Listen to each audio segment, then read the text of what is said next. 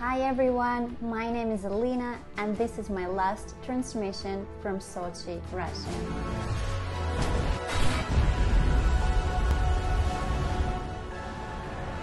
At the end of August, I'm planning my 6th big move abroad, specifically to Barcelona, Spain. And while it's not the first time, and I'm sure not the last one to move, some things are still hard while others do get easier. We will talk with you about physical, but most importantly psychological and emotional aspects of changing countries and embracing the new life. Have you ever thought about changing countries and moving abroad? What is stopping you? What are your reservations and concerns? What about the possibilities? I will be very excited to see you all this Tuesday for my last talk with G8 English Club.